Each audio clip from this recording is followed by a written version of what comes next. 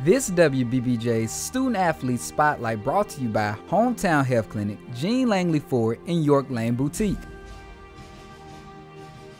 My name is Cooper Clapp. I play baseball at Hardin County High School, and I signed with the University of Notre Dame.